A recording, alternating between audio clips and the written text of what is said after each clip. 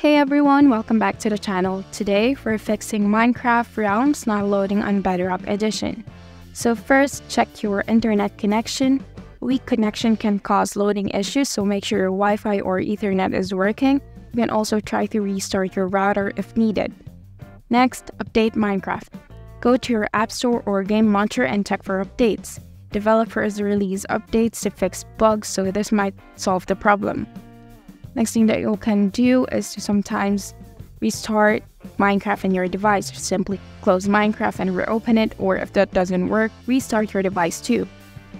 And you can also check the server status. If Minecraft Realms is down for maintenance, simply visit the official Mojang status page or their social media for any updates. And you can also ensure your Realm subscription is active.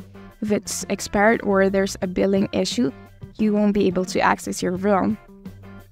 For mobile users, you can go clear the cache and data of the Minecraft app. Go to your device settings, find Minecraft, and clear the cache and data. Lastly, if you've tried everything and still can't load your realm, contact Mojang support for help.